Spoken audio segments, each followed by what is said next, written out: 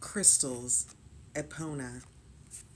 This card comes to you as a sign that you would benefit from working with crystals. Epona, the fairy queen, knows the value of connecting with the spirit of nature. You can find or purchase crystals at metaphysical bookstores, spas, and gem shows. Hold each crystal to know whether it feels right to you.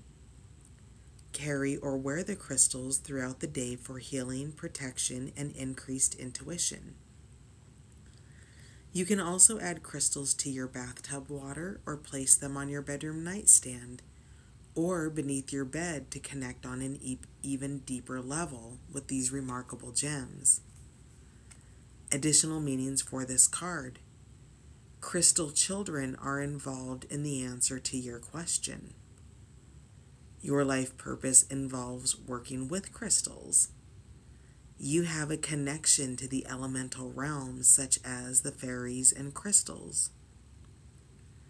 Since Epona is the patroness of horses, this card may signify a message about a horse or horses.